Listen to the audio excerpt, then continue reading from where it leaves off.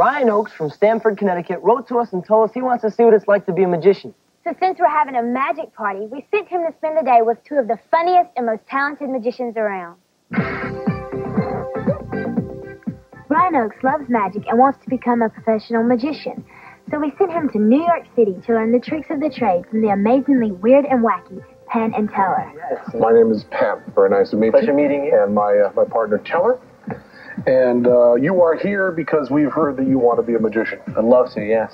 I want to be a magician because I just love getting up in front of people and performing. I like making people laugh. I like entertaining them. And we would like to try to convince you to go into rock and roll or perhaps junk bonds, where there's more of a future. Okay. But if we can't talk you out of it, we got a few things we're going to show you. Fantastic.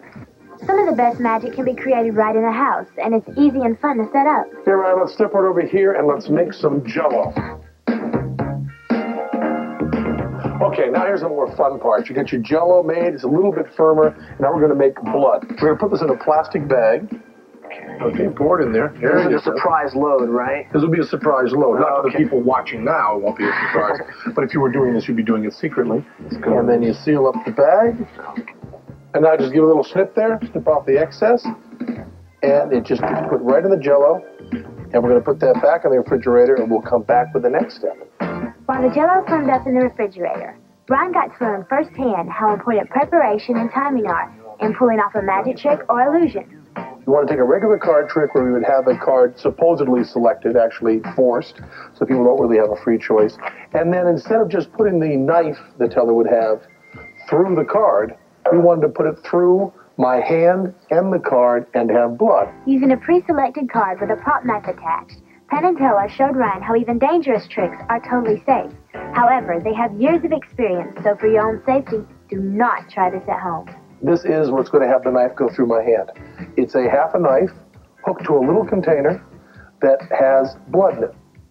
After Teller is blindfolded, he hooks the knife behind him. Then Penn simulates the motion of getting his hand in the way of the prop knife. Even though Penn and Teller make illusions look easy to pull off, it takes a lot of practice and a quick sleight of hand to be a master magician. Go ahead. And is that your card? No. It's the wrong card. Oh, well, I don't know if we're going to be able to do this, but give it one more try, Teller, okay? And so on. After mastering the card trick, it's time to check up on dessert. You would serve this to your guests, after it's all made and all gelled. And then you would just stab into it. Go ahead, give it a shot. Penn and Teller taught me to be spontaneous, to be a magician.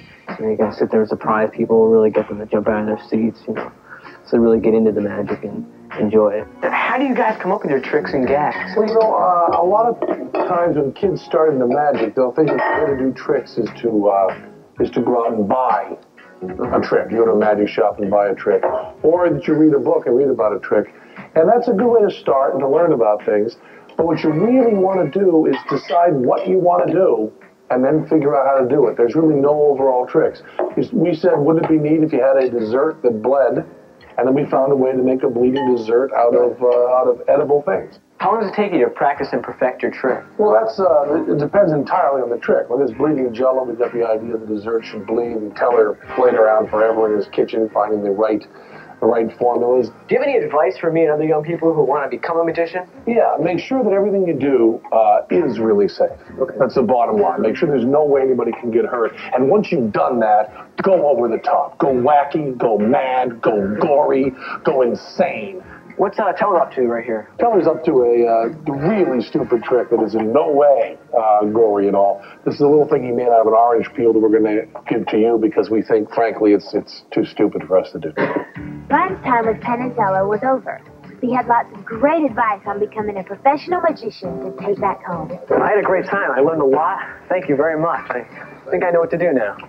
Well, there's one thing you have to always remember, and that is never give away magic secrets. And if you've got two 45-degree angle mirrors under a mirror table, keep them real clean. Okay, Ryan? Thanks a lot. Bye, man.